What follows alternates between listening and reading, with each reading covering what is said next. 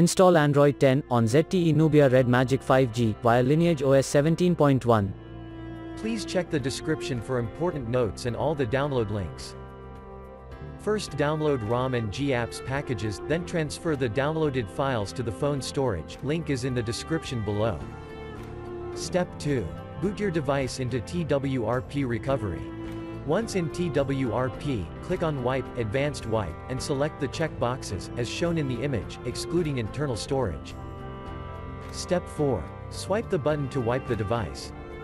Step 5. Go back to the recovery main screen, and tap on the Install button. Step 6. Navigate to the storage, and select the ROM ZIP file.